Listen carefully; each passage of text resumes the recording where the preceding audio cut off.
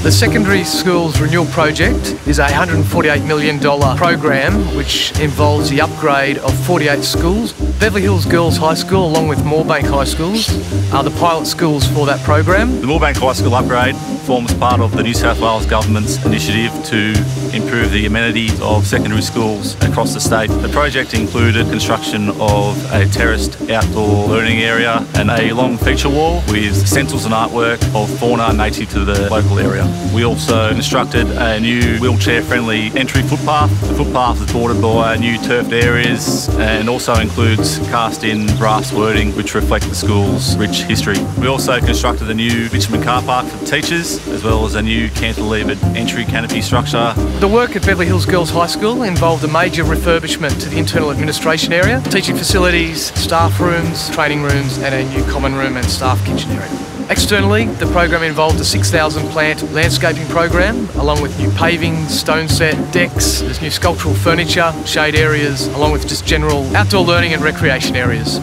Some of the challenges involved working around a live school environment. Obviously that involved working around the timetable for exams and other critical teaching times. To overcome this, we held regular meetings with the school's management team to discuss our construction program in conjunction with the school's timetable. This allowed Haslin and the school to work in harmony and resolve any issues before they arose. I think we're most proud of the external areas. The new seating, decking, sculptural furniture and teaching areas present a great amenity for the local environment and for future generations of kids.